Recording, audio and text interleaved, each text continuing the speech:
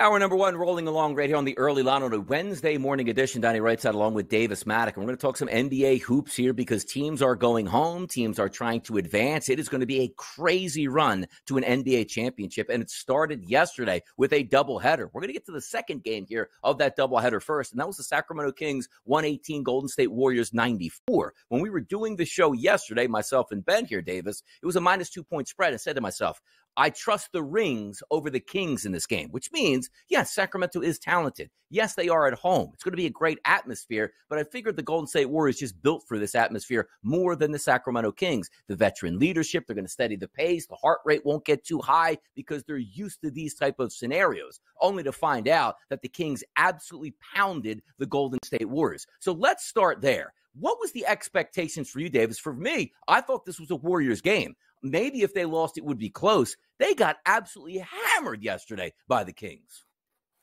I mean, I really thought this was your classic, battle-tested playoff veterans, Curry, Clay, Draymond. They've all been there, done that. Looney, starting center on a championship team. Now, they do have a lot of young guys in there, Pajemski and Moody and Kuminga. Those guys really weren't the problem. If you watch the game, if you look at the box score, the young guys actually all pretty much did their job. I mean, it's just very hard to see what's happened to Klay Thompson, I guess, from someone who has been, witness to so many great moments from him. But he really, he's a losing NBA player right now. He is not nearly as strong on the defensive end as he used to be. Pretty much was. I actually think at their absolute peaks, Klay was an even crazier warper of defenses because he didn't need to dribble. He didn't need to look at the basket. He would come off that elevator, pin down, and it was just like an automatic 3 points. There was nothing you could do. And when Klay's out there playing 31 minutes and can't hit the broadside of a barn, well, you're basically playing 3-on-5 on offense because the Warriors are always playing a non-shooter right now, whether it be Trace Jackson-Davis, Kevon Looney, or Draymond Green. And it just basically meant that Steph Curry had no room to breathe. They were trapping him. They were doubling him. And I suppose if you had told me that Klay was going to have one of his worst games of the season, I would have been all over the Kings. I just didn't really think that was particularly likely. Yeah, 94 points out of the Warriors. And you're right about this. The handicap scenario for me yesterday was, again, just trusting the Warriors, even though it was a heavy public favorite. So, you know what? Let me remove that for the conversation here. Let's just see how these two teams are going to match up. And then when you take a look at some of those prop bets, right? You're looking at Draymond Green possibly scores 12 points in that game. Okay, Steph Curry only gets 22, but I was with you. It was one of those where I was really focusing on Klay Thompson, not because we thought he would dominate and he's the best player on the team, but your main focus is always Steph Curry, which means you're going to get left open for some wide open shots. It's just up to you to knock those down.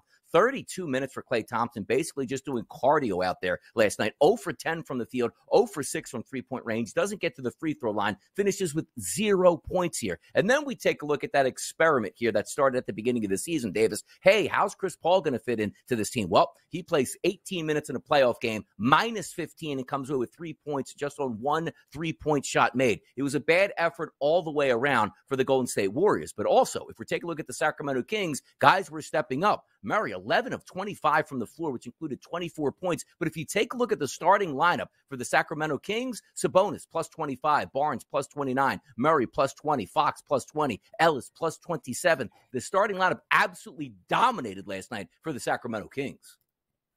They did. I think the biggest surprise here has got to be the Keegan Murray absolute explosion. I suppose that what ended up happening was that they decided that Trace Jackson-Davis couldn't play in this game. They stuck Kuminga in. They played a lot of 3-guard lineups with Clay, Curry, Pajemski, or subbing in Chris Paul in those lineups.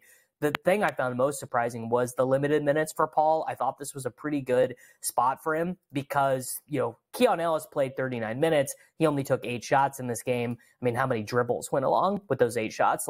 Keon Ellis was not a guy that you had to limit at the point of attack. So I thought that basically provided a spot on defense for the 38-year-old Chris Paul. Not that he's a bad defensive player, but he's 38 years old. He just is probably not going to be able to play A-level defense for 30 minutes in a playoff game.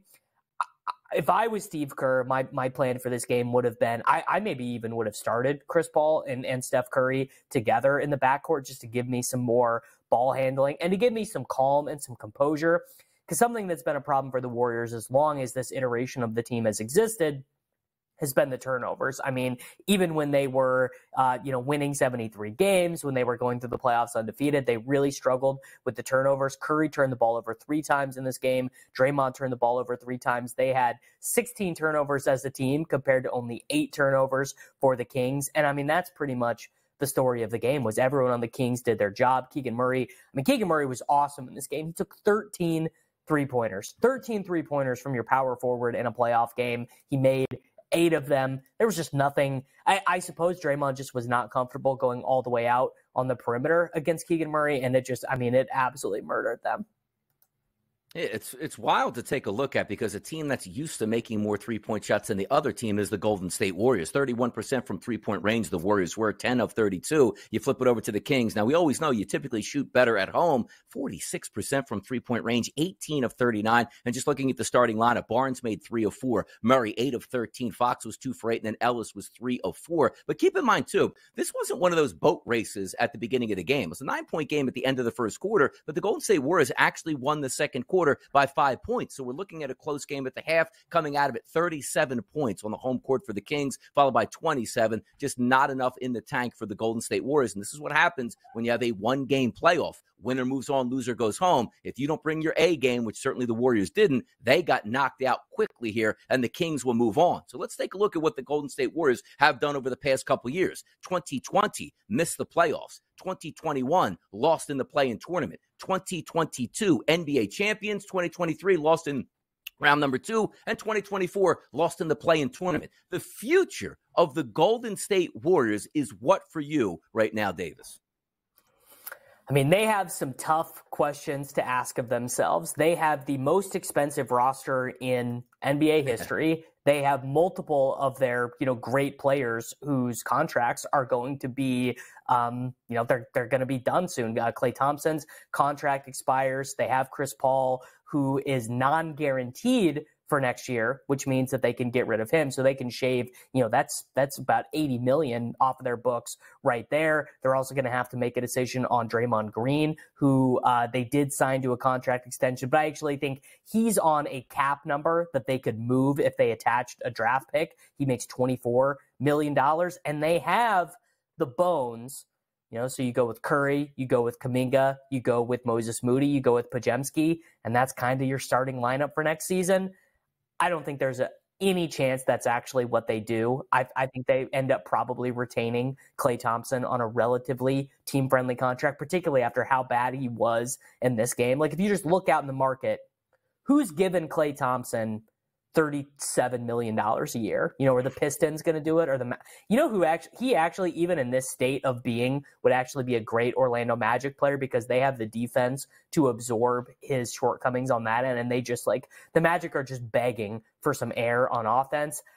It's sad to see that this is going to kind of be the end of Curry's career. It's definitely, this is not the 98 Bulls, right? They just are not good, because the Western Conference also is just so good. I mean, like the Oklahoma City Thunder kind of coming out of nowhere to be the 1 seed. I would imagine that probably was not in their projections as an organization, that they would have to deal with that. The Timberwolves with their Twin Towers, that's all working out.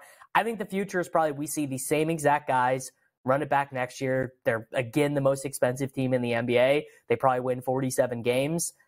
Is 47 games going to be? No, Chris Paul won't be back. They're not going to renew his contract, so it'll be more Podziemski and more Moses Moody next year. Yeah, it's pretty crazy the way it's going to work out, because at the beginning of the season, we do a pick 6 on some of the futures wagers. My team total under was the Golden State Warriors, and they barely stayed under that, but a lot more question marks on the future, because the one thing we do know is they have a good ownership group out there. They'll pay into the luxury tax, but they want a return on that investment, which means, hey, at least get us a couple home playoff games, which the Warriors weren't able to provide. A mile-high win by the Lakers. Let's review that next, right here on the SportsGrid Network.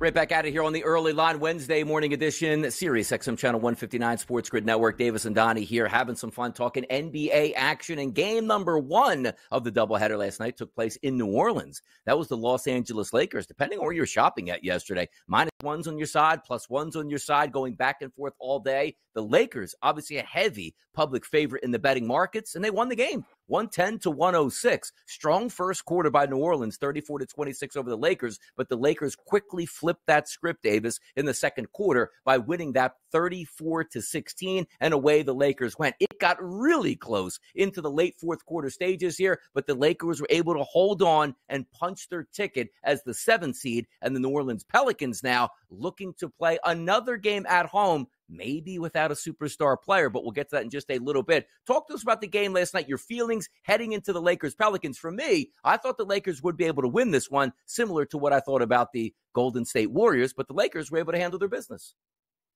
Yeah, I mean, look, I felt pretty much the same way. The Lakers dominated the Pelicans in the regular season, and there's some pretty clear reasons why. The Pelicans, I don't know what their coaching staff is doing with Jonas Valanciunas, but they refuse to play him. And I mean, I think in general, going away from a big, ground-bound center like Valanciunas makes sense in a lot of matchups.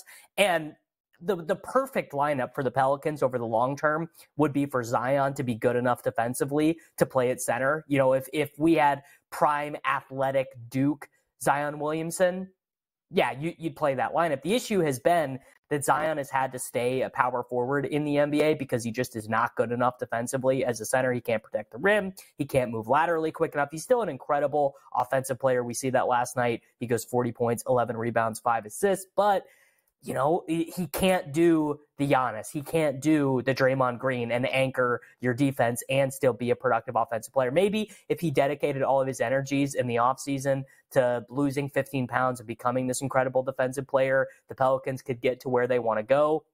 But as it stands right now, they always have to be playing one of Jonas Valanciunas or Larry Nance, which hurts them on offense, obviously, because you're playing a guy who can't shoot and won't shoot and who teams won't respect as a shooter, which means the Lakers just absolutely punish them inside. LeBron was awesome in this game, got to the free throw line 5 different times. Anthony Davis in the non-Valanciunas minutes, they can't rebound at all. So, of course, Anthony Davis ends up with 15 rebounds, and you got to hand it to him. I mean, the oft-maligned D'Angelo Russell, 7 for 14 from the floor, only 1 turnover, 6 assists. He was a team high plus 16 in this game. Everyone loves to laugh at D'Angelo Russell. He's had such a weird career. The whole incident with Nick Young, he gets traded. He's part of the Kevin Durant trade for the gold. Like, he's just had a very bizarre career. But they definitely, I will say this, 0.0% chance can the Lakers win a playoff series without D'Angelo Russell playing near the top of his game, because he is their best ball handler other than LeBron. And he was really good early in that game, too. A couple clutch three-point shots to sort of get the Lakers back into the game with some momentum. You saw him drawn with the crowd, really engaged into that environment, and he ends up with 21 points overall. So let's focus on the Los Angeles Lakers and that starting lineup. They got balance all the way across. Davis with 20 points. Rui Hachimura, 13 points. LeBron James, 23. You see D'Angelo Russell with 21 and Austin Reeves with 16 points. So many times you win the three-point line, you win the basketball game, and the Lakers went 14 of 35 from three-point range, 40% they'll take that as a team, because quite frankly, only 41% as a team from the floor if we combine 2 points and also three-point shooting. Now I'm going to beef with LeBron James, who was very good last night. 23 points, 9 rebounds, going along with 9 assists. Almost a triple-double in a road playoff game. That's pretty impressive. But I liked him, Davis, over 43.5 points, rebounds, and assists. So I always like to do this post-game. If you would have told me, Davis, he's going to get 9 rebounds, 9 assists, go to the free throw line 10 times, make all 10 free throws, and then you tell me he's going to have 20 shot attempts from the floor, how does he not cross over that? Well, he didn't last night because he was 6 of 20 from the field. But the Lakers do advance. Very good analysis here. You get some time to rest up for that Denver series. But before we get there, let's focus on the Pelicans here and what happened with their game yesterday. Was it so simple, Davis, that you look at Zion Williamson, who was absolutely filthy in this game? 17 of 27, 40 points, 11 rebounds, 5 assists, gets injured in this game, which is so like Zion. If Zion plays the full game here, do the Pelicans win this one? We'll never know, but what was your feeling on that? I mean, I think probably not, because the thing is, Zion has nowhere to go on defense against the Lakers. He is not it feels crazy to say, but 39-year-old LeBron James, the literal oldest player in the NBA, is too strong for him. Like, LeBron will try and put Zion in the action. He'll get the ball and he will, he'll motion to whoever he needs to get Zion in the action. And if you have Nance in there, then you don't really have rim protection, right? So then it ends up being a pick and roll with Anthony Davis. If you have Jonas Valanciunas in there, I mean, look, if you want Joe Val meeting LeBron at the rim, you pretty much it's going to be a foul or it's going to be a bucket. So I mean, the best defensive lineup that the Lakers have does not include Zion Williamson, and I do want to give a shout out to Herb Jones, who, like, that guy left it all on the floor. He was ball denying LeBron James, from full court, 96 feet from the time that the whistle blew.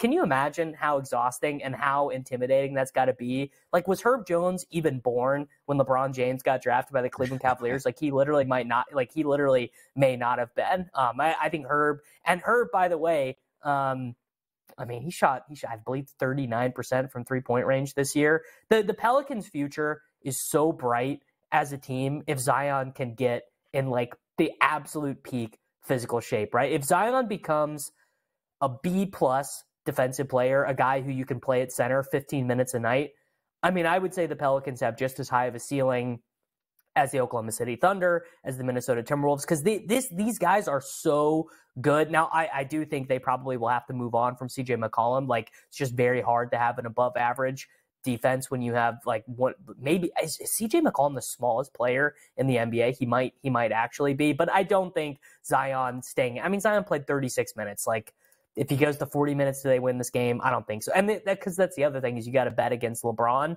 at the end of a game, and I'll never do that. LeBron is. I am not old enough to have watched Michael Jordan play NBA games, so LeBron is the best basketball player I've ever seen in my life. He hit a clutch jumper late in that game, too, with a man in his face, which shows you, like, he's there. And certainly you want to be able to hold on with LeBron James at the end. But quite frankly, you look at Zion, 40 points in that game. He was absolutely tremendous. Got absolutely no help, Davis, from that starting lineup here. Ingram, 11 points. Jones, 10 points. Valanciunas, 4 points. McCollum, 9 points. And also, I always like to play that box score game. Tell me before the game that Zion's going to drop 40, and you're going to have 3 guys come off the bench for the Pelicans to score double digits. Nance Jr., 10 points. Alvarado, 10 points. Trey Murphy, 12 points here. That should have been good enough for a victory here. Now, as we look forward, there are news and notes coming out of this game where, yes, Zion was an absolute beast, but quite frankly, I don't think we see Zion again in this playoff run, which could only mean one more game here as they line up against the Sacramento Kings. The reports coming out that it's a hamstring injury for an explosive player. That's not something you could shake off here. So talk to me, Davis, about the New Orleans Pelicans now probably not playing with Zion in the next round of the play-in tournament here, the play-in round. What's going to happen with the Pelicans? It's a pretty bad spot for them against the Kings, who can score 120 against anyone. The one thing I would say, Matt Moore from the Action Network tweeted this, which is, like, you just absolutely have to play Trey Murphy in these games. There can't be any politics. You can't be worried about hurting Brandon Ingram's feelings. You can't be worried about hurting CJ McCollum's feelings. Trey Murphy is the second best offensive player on the New Orleans Pelicans. He played 31 minutes in this game.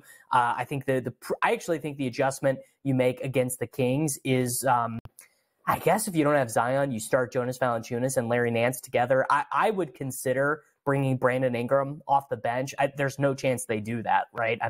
Brandon Ingram is their highest paid player. He is their second franchise player after Zion Williamson. Like, they just won't do that. I definitely think they should. They're not going to win against the Kings without Zion. They're drawing 100% completely stone dead. They don't have the horses. The Kings are too good on offense. And look, we literally just saw it. The Keon Ellis factor is insane. Keon Ellis is basically as good of a defender as Herb Jones is. He's a little bit smaller, so you can't stick him out on a 6'8" wing and get the same results. But in a very blessing in disguise way, losing Monk and Herter for the Kings totally backdoored them into this guy who was, like, not even in their rotation, like, winning them a road play-in game or winning them a home play-in game. Quick preview here. Friday night, 9:30 p.m., Kings and the Pelicans. The Pelicans will be the home team here. Overnight line was a -2.5. That's now dropped at the FanDuel Sportsbook to a -1.5. And if anybody knows, anything about hamstring injuries, the fact that Zion did not return to that game last night, he is not going to play Friday night. You can bookmark that right now at this point. So looking at that game Friday night, it's still a home game here for the Pelicans. They'll still be energized, but that's got to be demoralizing. So looking at that number, -1.5 and a total of 218, your thoughts, Davis, would be, you know what? It's Sacramento or nobody here?